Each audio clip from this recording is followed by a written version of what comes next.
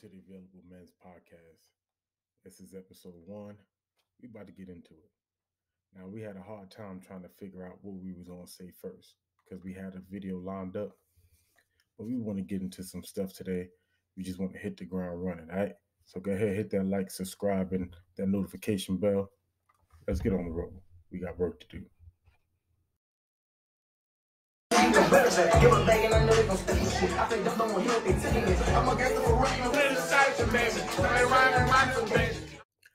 Now, as we watch this clip, I know we're really wondering what's the problem? What's going on? I don't understand what's about to happen. And I want you to pay close attention to the entire story surrounding him. There is a narrative that is being set, a stage that is being set. And in the coming future, there's going to be a specific narrative that is going to be laid out. And that's why I have the problem. He's taken time away for an investigation, which is fine, but also for his mental health.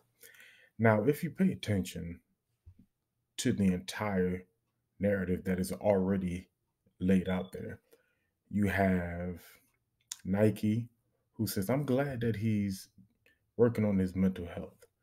Then you have him, his PR put out a statement that he's going to step away to get help. Help for what is my question. Does he not have a team around him? Does he not have an entourage? Is not his father constantly around him? See, the problem is not that he needs mental health.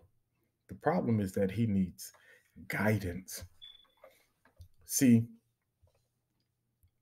what we need to do as men is stop allowing narratives to be set to tell us we need help when we're searching for what it looks like to be us.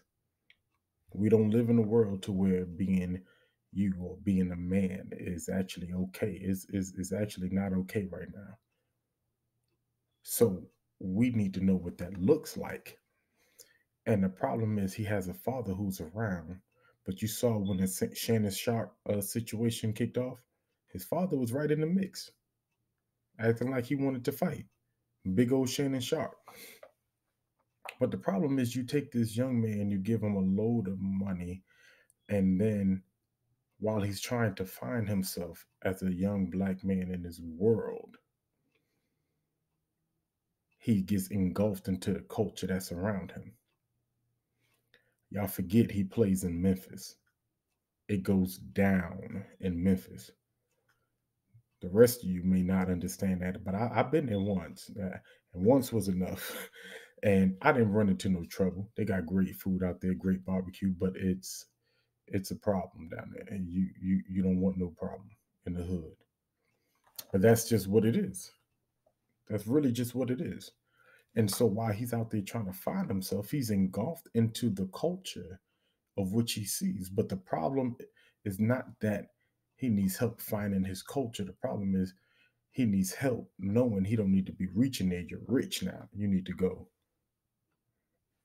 I digress. So I really have a problem with this narrative that's going on because it's the same thing they did to Kyrie. Kyrie was actually trying to find himself. He found out that he has ties with Native Americans, which most people of color in America has bloodline ties to Native Americans, but that's a research for you to do yourself. But as he's trying to find his culture, he finds another video that kind of also further explains his culture. So what he do? He just posts a link. Now he needs retraining. He needs retraining because the problem is anytime you try to connect with yourself and with who you are, there will always be a problem because you are not supposed to search it for yourself. They are supposed to tell you. And anytime you start looking into who you are as a man, but especially as a black man, there is a problem. If you're dealing with the man as a whole, look at our society. You're not supposed to be there for your family because a father's not necessary. Well, that's not true. Yes, it's absolutely true.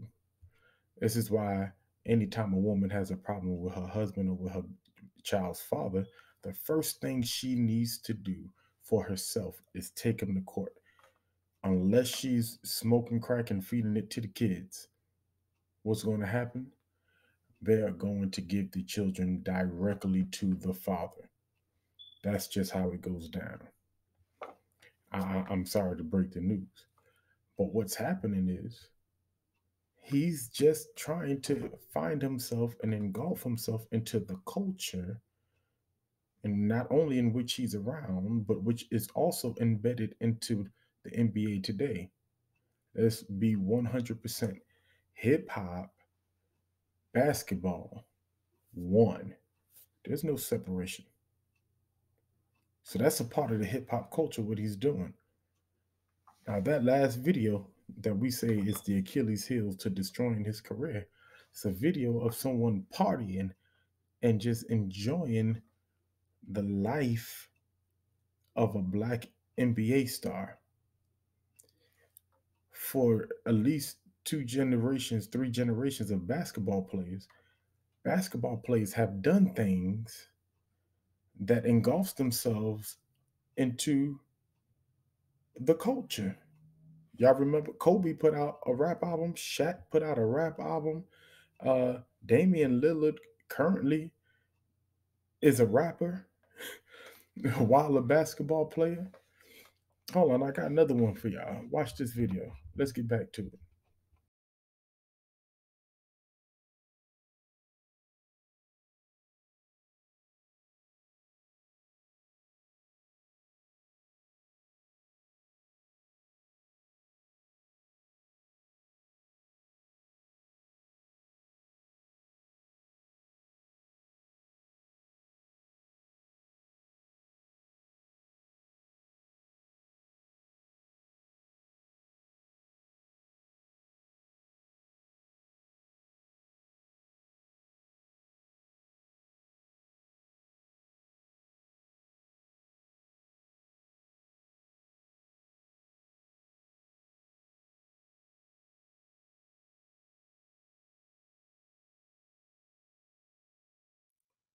Now I know I cut the audio out of that video. And, thank you to AI3 TV for recording that video. So go to that channel, watch the whole interview,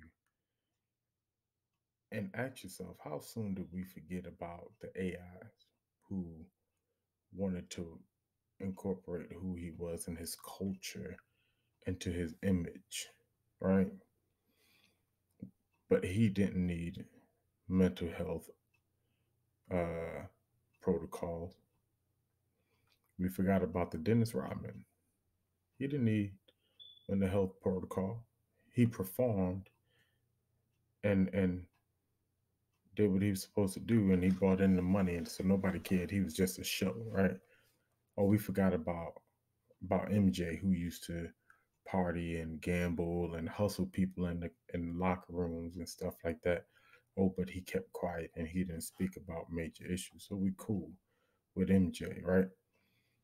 And and I'm not trying to point fingers back at nobody else. We're not going to talk about who Charles Barkley was when in his playing days. When you know we forget about Agent Zero, Gilbert Arenas, and they asked him to speak on it, but we forget these things that are not long forgotten. But it always seems like when it involves a basketball player of color with superstar, uh, not aspirations, because he's already a superstar, they want to control the narrative. So Kyrie needed to get retrained, right? He needed sensitivity training because he wants to find out who he is and engulf himself into that culture. Anytime he wants to speak for people, he's a problem, right? And this is craziness. So now this kid needs mental help, and take care of his well being simply because the men around him allowed him to fail. And that's really what it is. The problem, and I'm going to say this again, I'm probably going to say this in other videos about other things, but the problem is they want to control the narrative of who you become. You're not supposed to do that. You remember they made AI a big problem too. AI was a big problem. He couldn't stand it. He wouldn't wear a suit. They find him and find him. Then they try to bring up the whole he didn't go to practice, which became iconic, ironically, right? But all of that happened and he still didn't get help because he was just finding himself. He was being who he was. And Ja Morant, the problem with Ja Morant, especially when we know his father is close in his corner, is that the men around him are failing him. The ones that look like him and the people who are tagging along for the free ride and partying and hanging out with him and not saying, hey, bruh, not the look.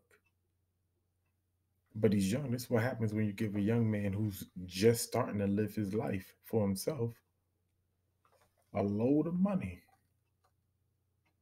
And now he's out here enjoying his life, living his best life the best way he knows how. And I'm not justifying it. But he probably doing, see, the difference between this generation and the ones that were before them is that they love to go live on everything they do.